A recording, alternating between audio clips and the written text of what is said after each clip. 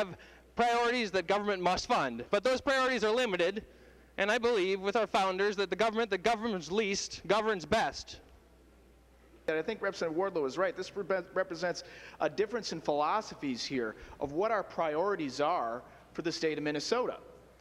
And as you can see by the polls, and as you can see by the victory of Governor Dayton, who rode his philosophy to victory in the polls in November to ensure that the richest Minnesotans pay their fair share, is being hindered by a small rump group of individuals who seek to protect the richest Minnesotans at the expense of the rest of us. So in light of that government that governs best is the government that governs least, I was talking last week to a constituent of mine, and a constituent came from a place who I think many of you over there would think is a perfect place.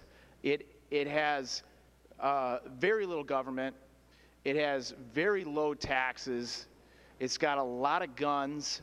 And from what he tells me, it's a hotbed of private sector ingenuity. He's Somalian, came here from Somalia.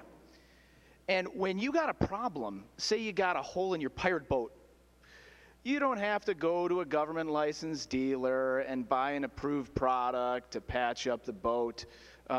You just patch it up with whatever you need. And it strikes me that that would be perfect with regard to the priorities that some of you have for government in Minnesota, or should I say lack thereof. As it stands right now, our priorities are actually, and I have to give you credit, Representative Anderson, we are making baby steps in progress, because we've moved from talking about divisive social issues to actually finally addressing the budget. But you haven't gone far enough.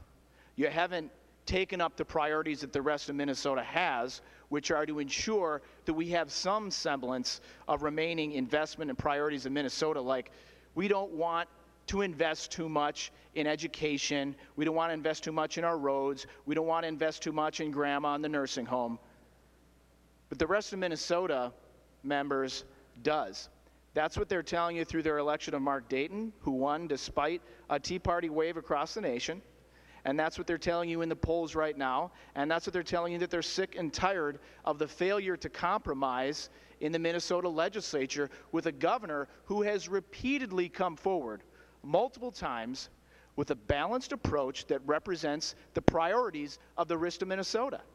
Not the extremist priorities, as Representative Wardlow was talking about, of a place that does not take care of its own people. A place where you're at risk of getting sick, a place where you don't watch out for your neighbor. That's what we do here in Minnesota. And I would ask you, members, today, please, we don't need to be Somalia. We're Minnesota. We're proud of that. We don't even need to be Mississippi or Arkansas. All the statistics that many of us state about where we are, where we fall in the rankings, we fall high, as was stated by Representative Morrow, in our education. We're respected and are known for education. We used to be known for our roads, for the quality of our roads. We're not anymore. Now you can tell when you cross the border into Wisconsin or into Iowa. You don't need to see a sign, welcome to. You can tell by the condition of the roads.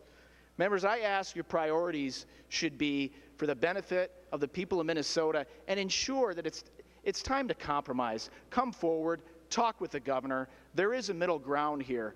Please vote yes on the motion by Representative Anderson.